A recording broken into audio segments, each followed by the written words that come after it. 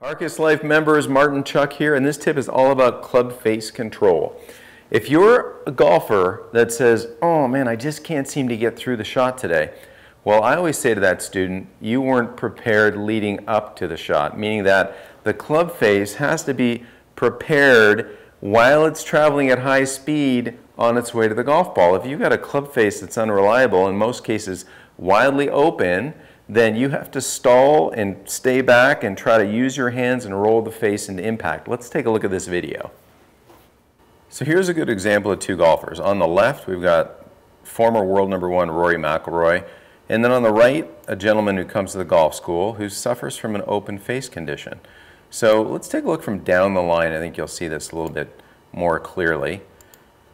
The gentleman on the right, to avoid slicing the ball, takes the club and zips it inside.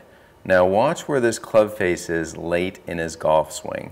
The club face and arms are out, and you can see where his loft is pointing. It's pointed up. Now let's take a look at Rory McIlroy at the same place in his golf swing. When I take the club to the last parallel, where the club is parallel to the ground for the last time, you can see a massive difference in where the loft is pointing at this critical juncture milliseconds before impact. In fact, if I take both of these golfers and work them down to the golf ball, you can see that Rory's prepared to hit the shot. The face is almost square well before he gets to the ball, where the other gentleman's going to have some big time issues. In fact, face on, if I zoom around, one's got to back up and one doesn't. The gentleman with the open face has to back out of the shot. Let's talk about this a little bit more. So I think it was pretty easy to see. The gentleman did not want to slice the golf ball, and most people that don't want to slice it take it inside because they feel like that's the way they're going to swing inside out.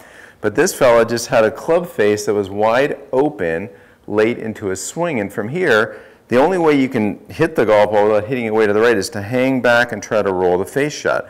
So I want you guys and gals out there to think about that club face on its way to the golf ball. It's got to be in an organized position.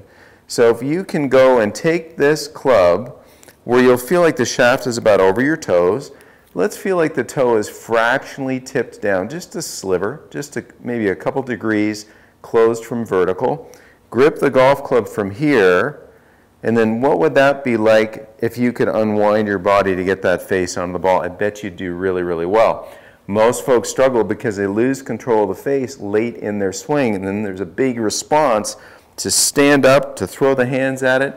They'll do anything to try to square that face. So if you're prepared leading to the strike, you're going to find that you have a reliable club face, and that golf ball is going to be far down the middle of the fairway, hopefully farther than your buddies. So thanks for watching this tip, and I hope it helps.